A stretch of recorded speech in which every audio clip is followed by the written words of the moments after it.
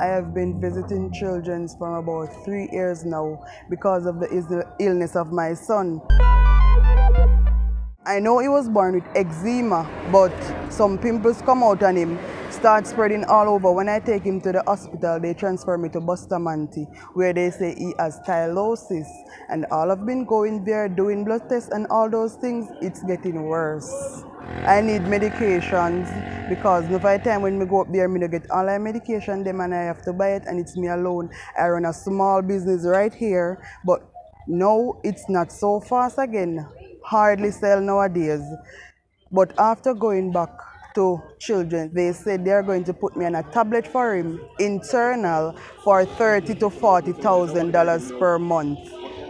And it's very challenging. Okay, so that tablet will clear up the eczema? I'm not sure, because I've been doing a lot of blood tests, searching for this, searching for that. All blood lab tests is okay.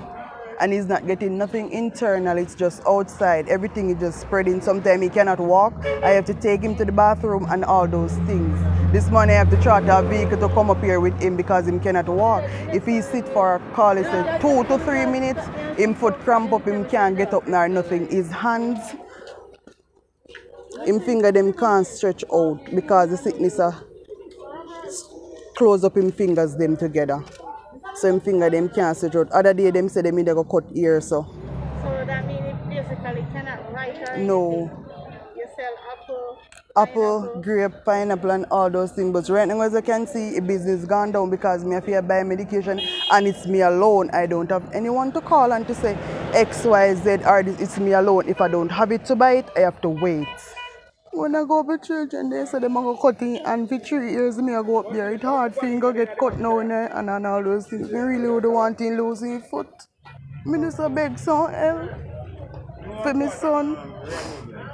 Because he's not even in a school. It's stressing for me. I would like for my son to go back to school, okay? And I would say thanks to the principal of Mount Providence and Infant School for every effort that they has pushed out for my son. Thank you very much, Principal. If it wasn't for you, it would reach this far because I don't have any help.